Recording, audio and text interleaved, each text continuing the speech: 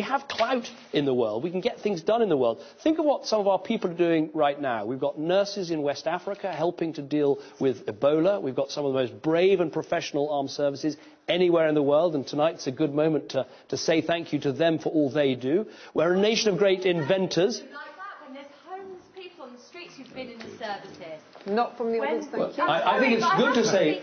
Because I'm worried that at the end of the day there's more Thank of you us very than much there is indeed. of them. They're not listening to our concerns. But the lady makes an important point, which is there are people who come out of our armed services who do have difficulties, and that's why we should be putting money into the armed forces charities that help homeless people and people also with mental health problems when they come out of our armed services. So she makes an important point. Let's return to the